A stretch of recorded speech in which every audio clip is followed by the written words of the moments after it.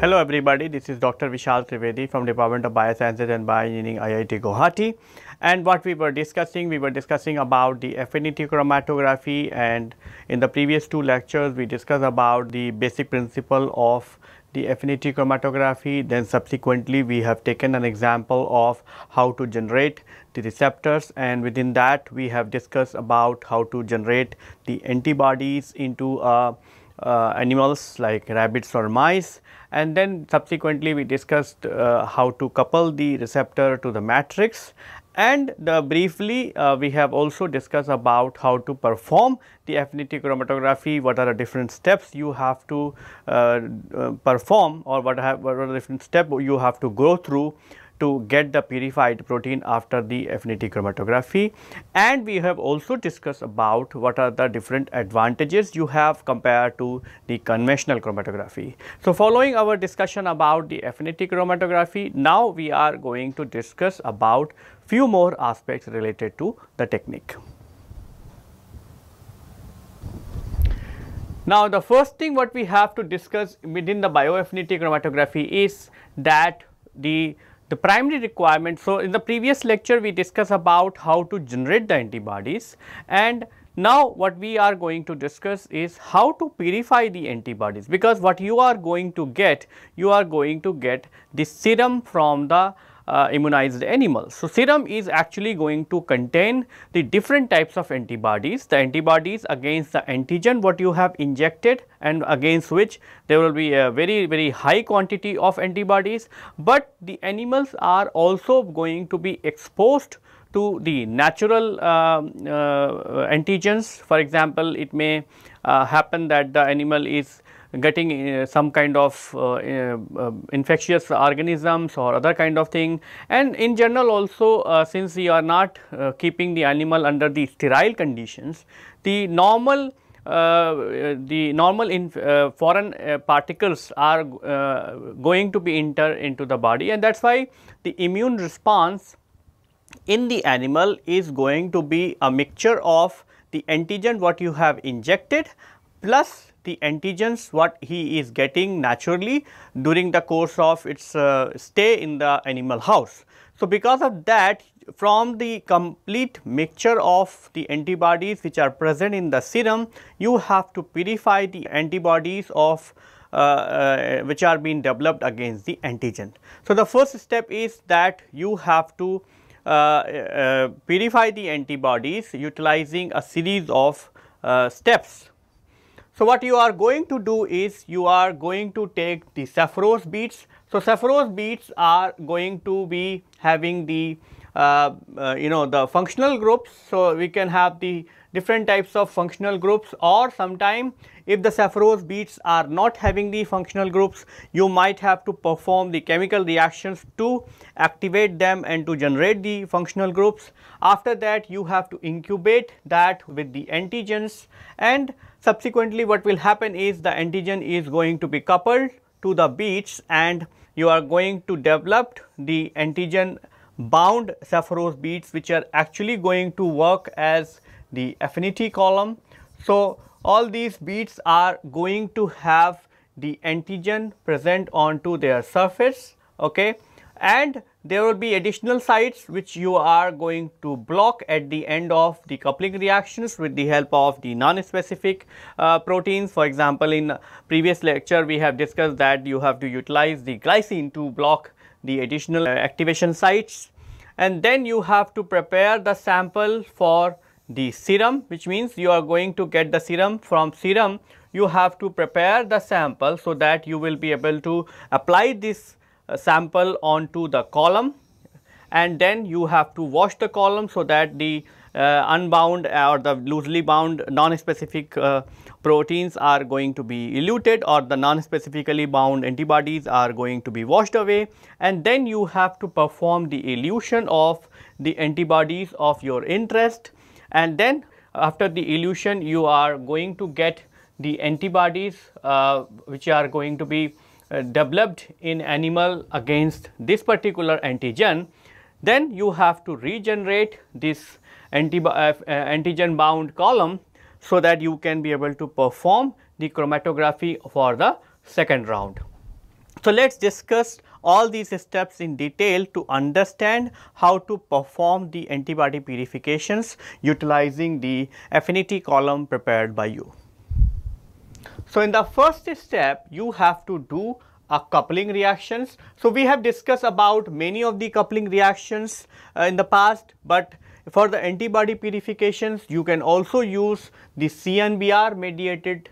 coupling. So, the CNBR mediated coupling is more suitable for antibody to the polysaccharide matrix such as the agarose or the dextran. Why it is so? Because the polysaccharide matrix normally contains the OH as the functional group which are present onto that. So, this OH is coming from the glucose which is present or which has been part of these polysaccharide matrix. Then what happen is when you add the CNBR, which is actually called as the cyanogen bromide. So, once you react the CNBR with the polysaccharide at the pH 11 to 12, it actually forms the reactive cyanide ester with matrix, or so it forms two complexes, one very highly reactive cyanide ester or the less reactive cyclic imidocarbamate group. So, once you take the polysaccharide matrix, you add the CNBR at pH 11 to 12, it is actually going to form the very highly reactive cyanide ester, or it is going to form the cyclic imidocarbamate. Whatever the intermediate it is going to form, once these intermediates are being generated, then under the alkaline conditions these cyanogen esters reacts with the amine groups present onto the receptor to form the isourea derivatives. So, once you are going to develop the cyanide ester, you can add your antigen which actually going to contain the free amino groups, and as a result the free amino groups are going to be coupled to the matrix with the help of the isourea derivatives, or in the case of cyclic imidocarbamate it is going to produce the substituted imidocarbamate, and the receptor is going to be coupled to the matrix. The amount of cyanide ester is more with the agarose, whereas the imidocarbamate is more formed with the dextran as a matrix. So, when you react the CNBR to the polysaccharide matrix, so polysaccharide matrix could be of the dextran origin or it could be of the agarose origin, depending on whether you are taking the dextran or the agarose, the cyanide ester or the cyclic imidocarbamate are going to be developed or going to be generated in the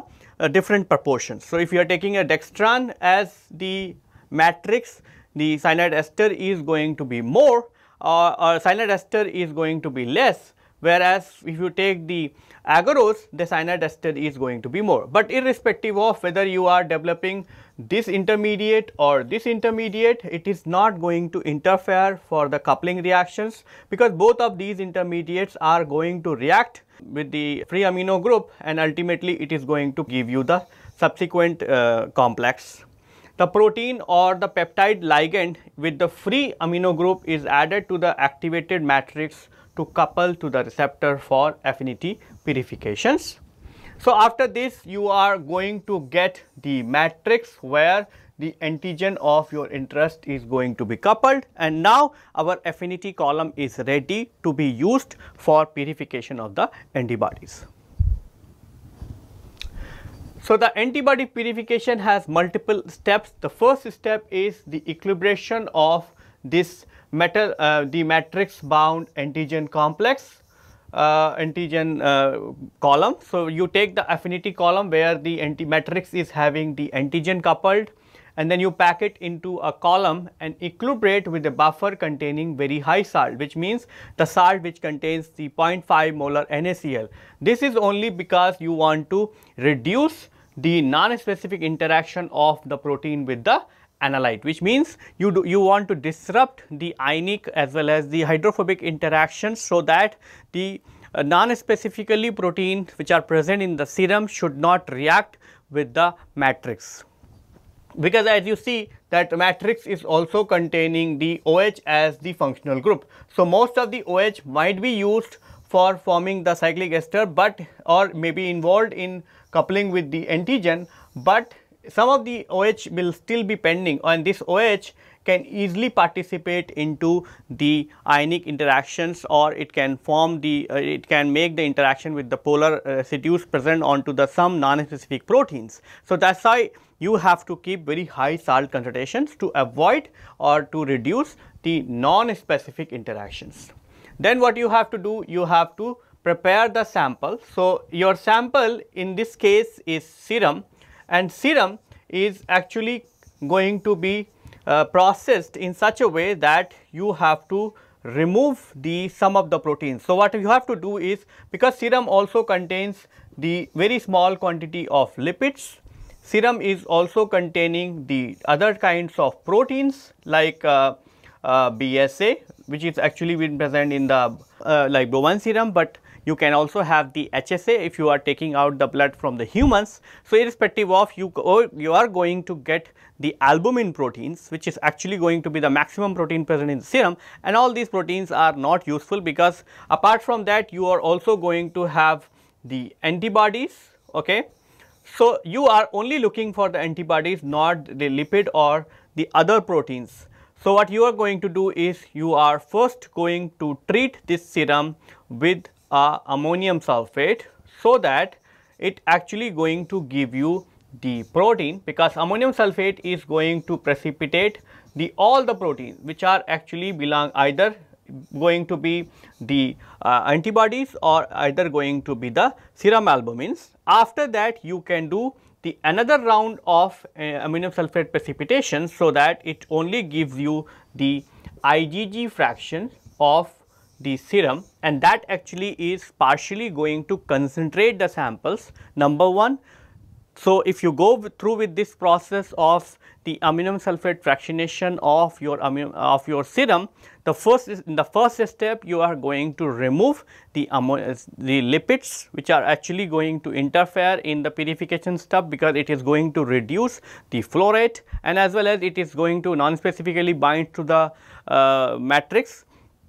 The second step, when you do the another round of ammonium sulphate precipitations, you can be able to selectively collect the IgG fractions after leaving the BSA and other protein fractions, and that is how you are actually going to concentrate the samples. You are only going to have now the IgG fraction. From this fraction you can actually be able to perform the affinity chromatography utilizing the antigen bound matrix, and that actually is going to give you the more yield.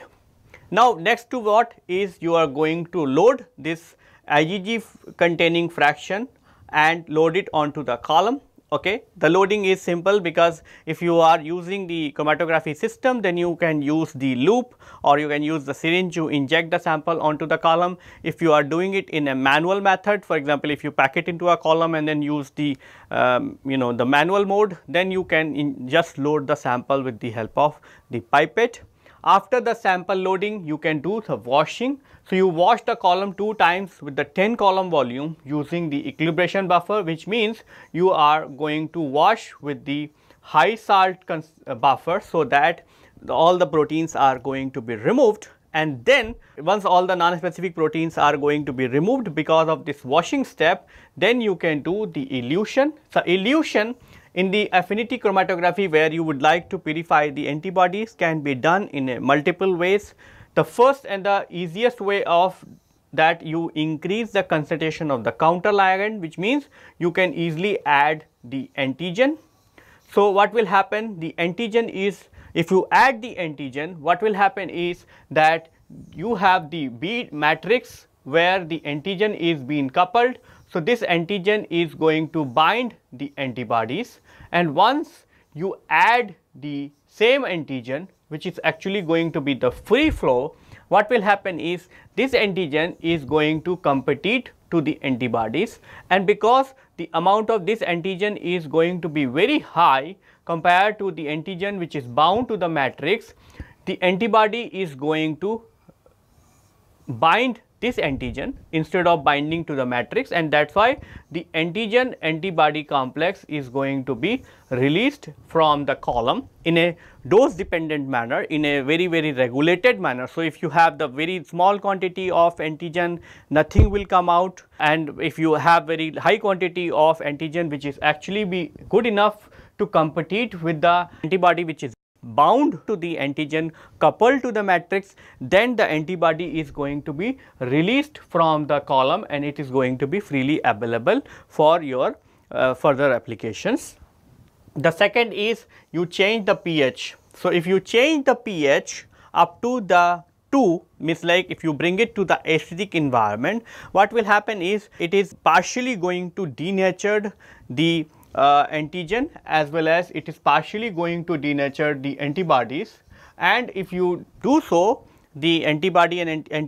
is going to lose the affinity for the matrix bound antigen and it is going to be released. As soon as you do the elution with the help of the pH, then you have to add the alkali, or you have to add something so that you will be able to change the pH to 7.4, because if you keep the antibodies in pH 2 for very long time, it is actually going to be permanently damaged, and then you will not be able to utilize this antibody, because ultimately the antibody should have the 3-dimensional conformations and 3-dimensional structure intact, so that it should have the affinity for the antigen.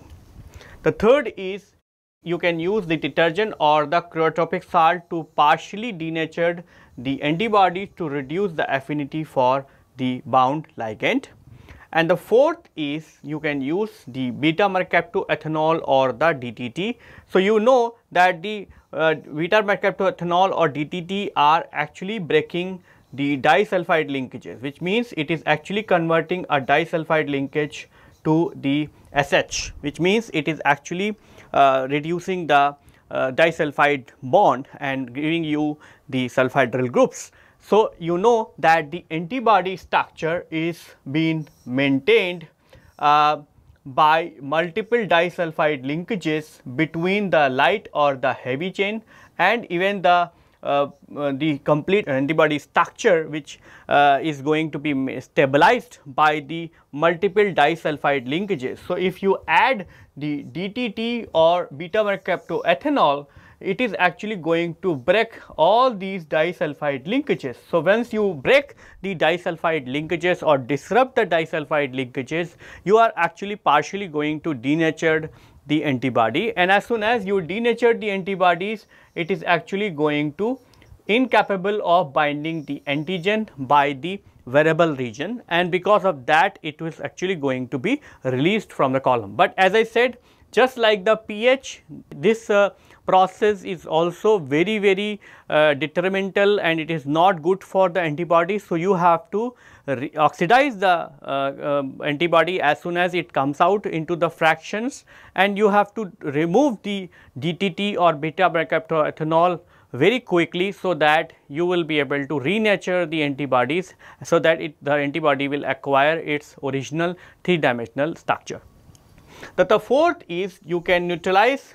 If you are eluting with the help of the pH change, you have to eventually neutralize the acidic elute with the help of the tris pH 7.2 containing 1.5 millimolar NaCl.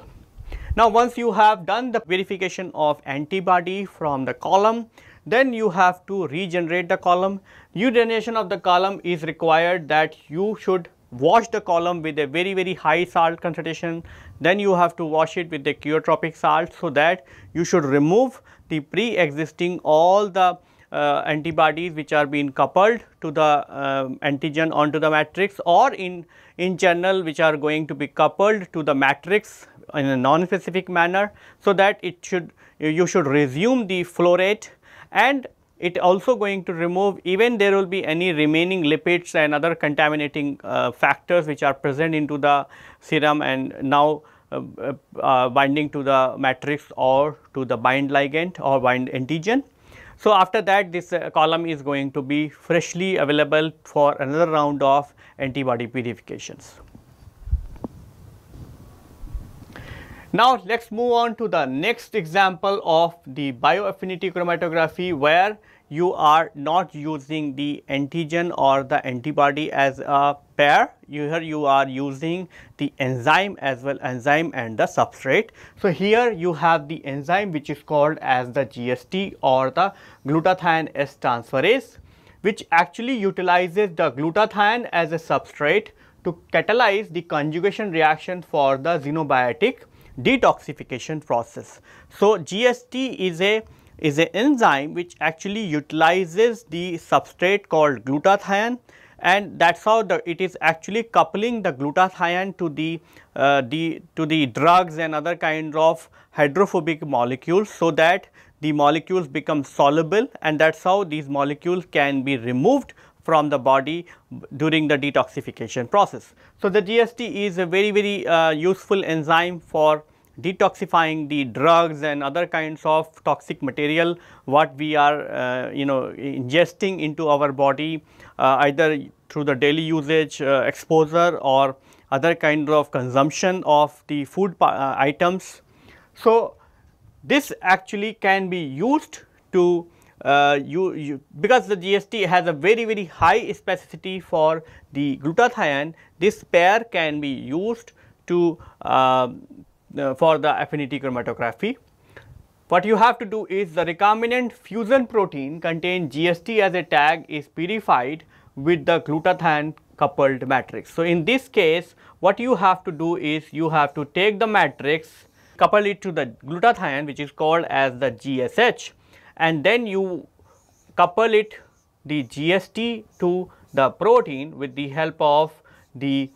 recombinant DNA technology. And then what will happen is since this GST has a very high affinity for the glutathione, it is actually going to make the interaction. So, it is going to make the interaction, and then you can utilize this simply by flowing the large quantity of GSH. So, this GSH is going to compete for the matrix bound GST, and that is how the GST bound protein is going to be removed from the column and it is going to be elute. GST fusion protein is produced by the recombining protein of interest with the GST coding sequence present in the expression vector.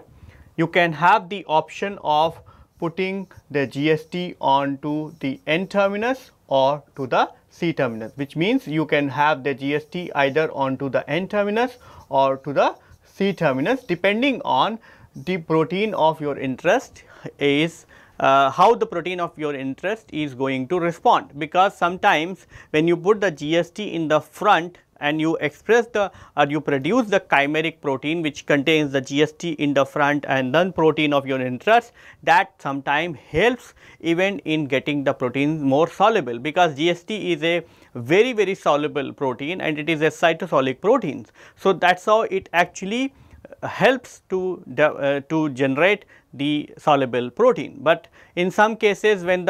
you are adding the GST in the front of your protein of interest, it actually also interfere with the reaction of or the enzymatic reactions what the enzyme of your interest or enzyme is going to be catalyzed. In those cases you can put the GST onto the C terminus. So, irrespective of whether you put the GST in the front or GST in the back, it is not going to affect much in terms of the purification utilizing the GST columns.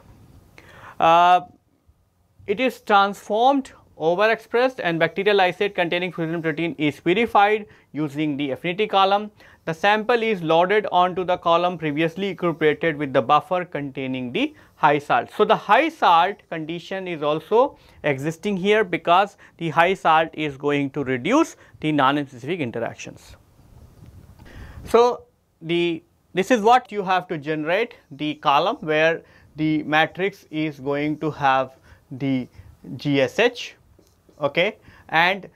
once you have the GSH containing column, you can pack it and jumble up the column and then you flow the cell lysate. What will happen is the GSH containing matrix is going to bind the GST containing proteins, and then what you do is you are going to wash this column so that the non-specific proteins are going to be removed, and then now what you have is you have only the protein which contains the GST to bind to the matrix, and then what you do is you add the GSH, which is actually be the substrate, and what will happen is there will be a competition between the GSH which is present onto the matrix to bind the protein versus the GSH which is present in the solution, and because the concentration of this GSH is going to be very high, which is outside, it is actually going to release the protein, and then ultimately you are going to get the GST bound the protein into the eluent. So, the unbound protein is washed with the equilibration buffer, and then the fusion protein is eluted with the different concentration of glutathione dissolved in the equilibration buffer. The purified fusion protein can be treated with the thrombin to remove the GST tag from the protein of interest. The matrix containing free GST tag and the protein can be purified using the affinity chromatography column again, as the tag will bind to the matrix, but the protein will come out in the bound fraction. So, once you got this GST bound protein,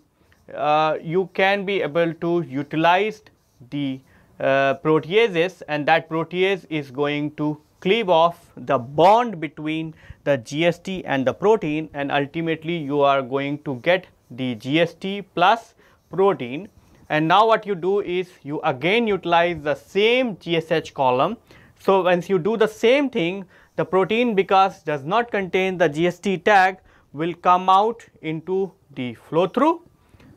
and whereas the GST will go and bind to the column, and that is how you can be able to produce the protein which does not contain the GST tag. Because sometimes the GST tag is interfering in the enzymatic reactions, and sometimes because the GST is a very big protein, it also interfere in the other downstream applications. For example, if you are interested to utilize this protein for some of the developing the vaccines, or if you are interested to use this protein in biomedical applications, or suppose you want to utilize this protein for any other applications, then the GST might interfere in those reactions. For example, if you are interested to solve the 3-dimensional structure of this protein, then GST is going to interfere. So, you have to remove the GST simply by adding the protease, which is actually going to cleave the bond between the GST and the protein, and then you can just simply run the affinity chromatography, where the GST will bind and the protein is going to come out from the column in a flow through, and you can collect the protein. So, with this I would like to conclude our lecture here. Thank you.